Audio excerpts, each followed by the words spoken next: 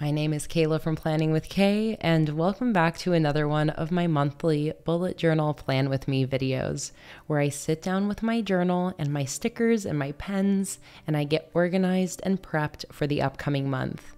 Today I'm going to be setting up my September bullet journal spreads, and as usual, I've chosen a new theme for this month to keep things exciting, and this month I'm going with a frog tea party theme.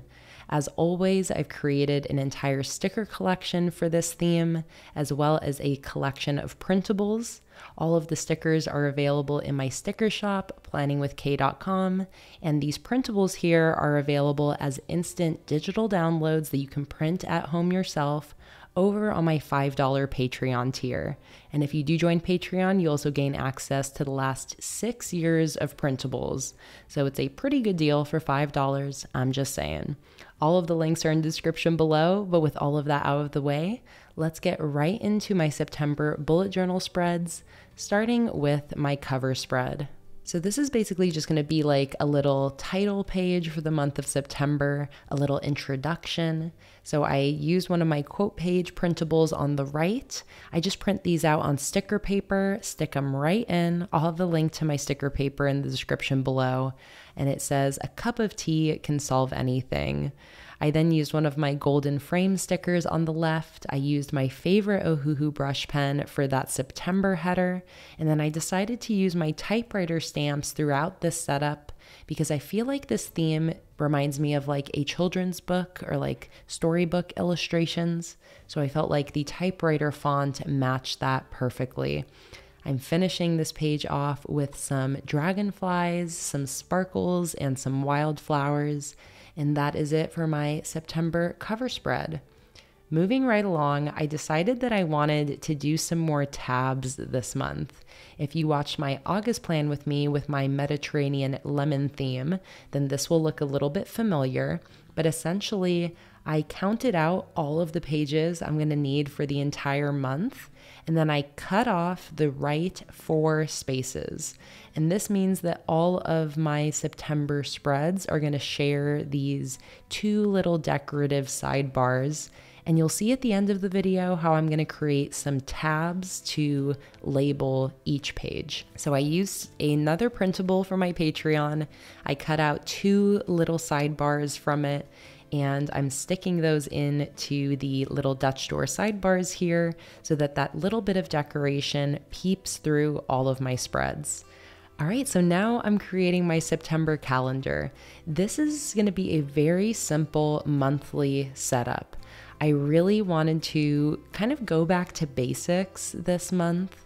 And instead of having a lot of monthly trackers or like monthly pages to keep track of, I really am wanting to focus on my weekly planning in September.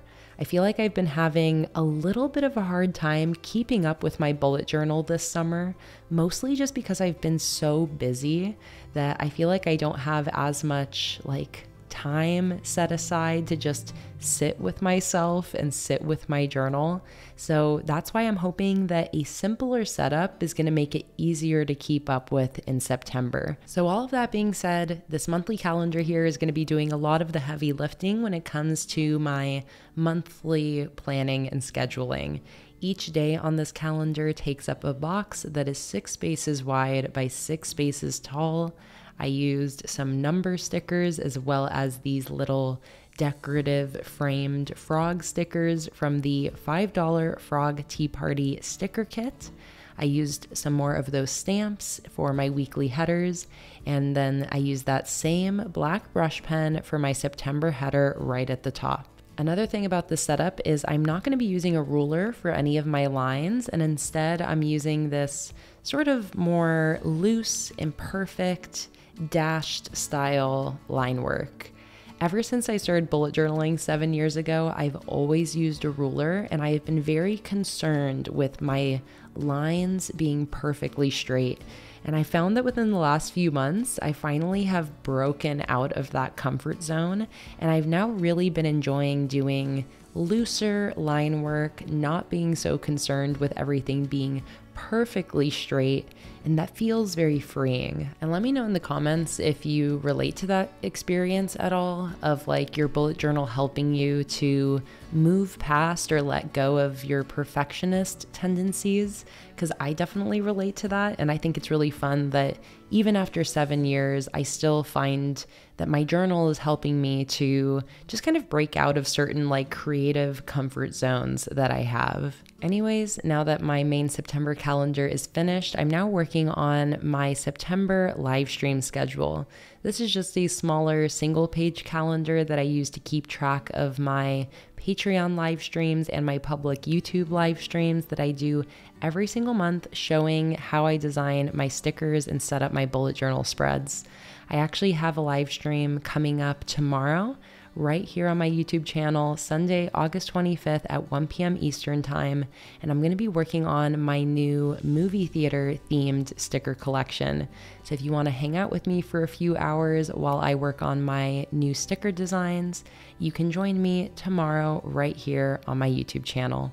Now on the right page, I'm creating a brain dump for September. This is a page I include every single month, which is just basically like a little catch-all notes page for anything else I need to write down throughout the month.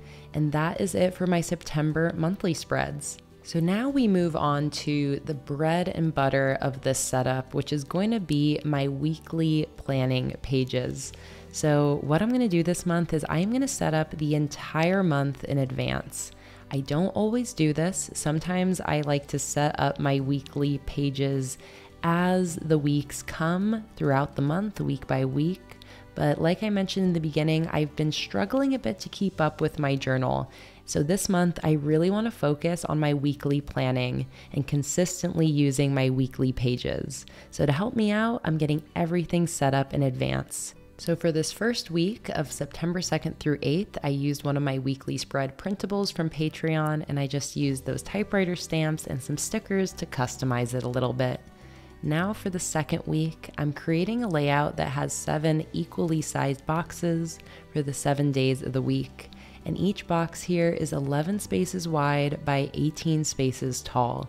Something that I especially love about this setup this month is that because I'm setting up all of my weeklies in advance, I was able to include everything in this same Dutch door system where I have the same decorative sidebars throughout the entire month of September, and I'm going to have tabs for all of my monthly and my weekly spreads.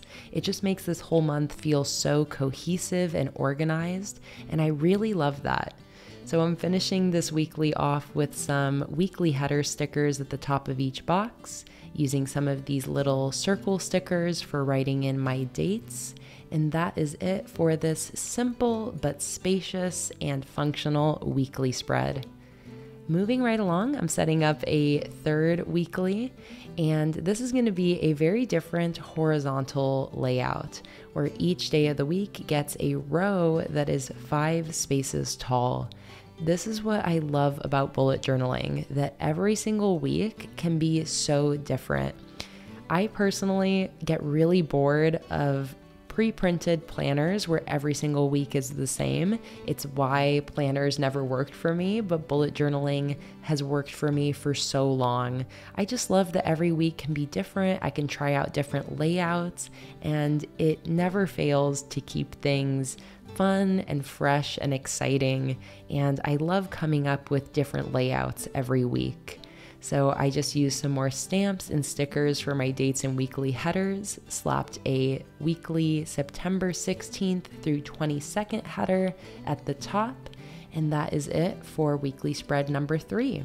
So last but not least, I'm setting up a weekly spread for the final full week of September, the 23rd through the 29th. I'm doing a vertical style weekly here, so I have 6 equally sized columns. Each one is 7 spaces wide, and I'm going to have one for Monday, Tuesday, Wednesday, Thursday, Friday, and then the final column will be shared for the weekend. I'm using my frame stickers as well as some more weekly headers from the Frog Tea Party monthly sticker kit to create my little weekly headers at the top of each column.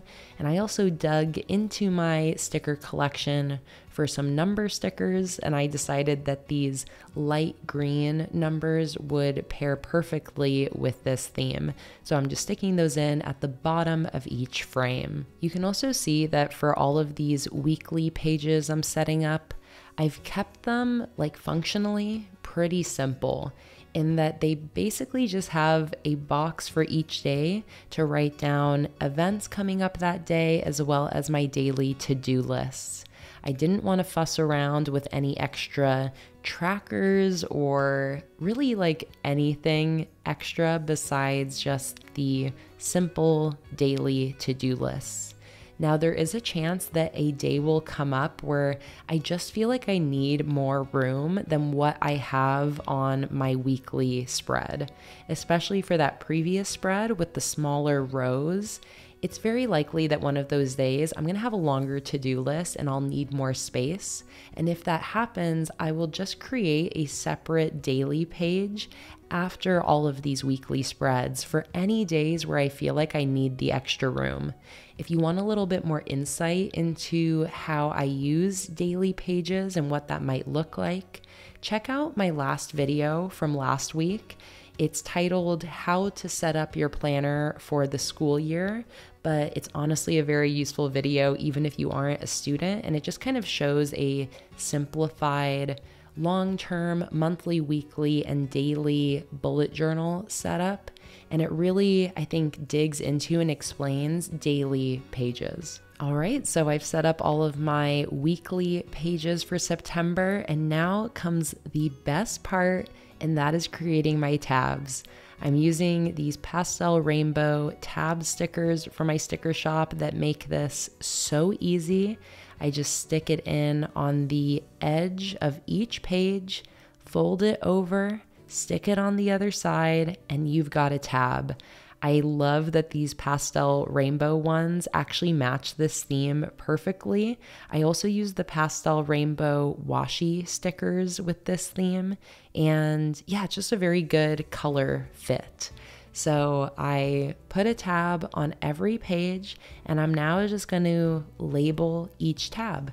And I absolutely love how this looks. Tabs are my new bullet journal obsession. I feel like I'm going to do them every single month because it is just so satisfying having everything labeled and organized. Also, I don't think I ever mentioned like why I decided to do a Frog Tea Party theme, because I feel like it's one of the more random themes I've done, but I do have to thank my patrons who vote for my new sticker themes every single month.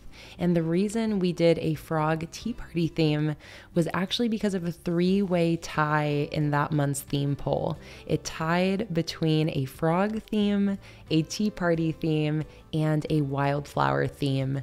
So we decided to just combine all themes together. It seemed like a slightly unhinged decision at the time, but man, I love how it turned out, and I loved setting up all of these spreads with the Frog Tea Party themed stickers and printables.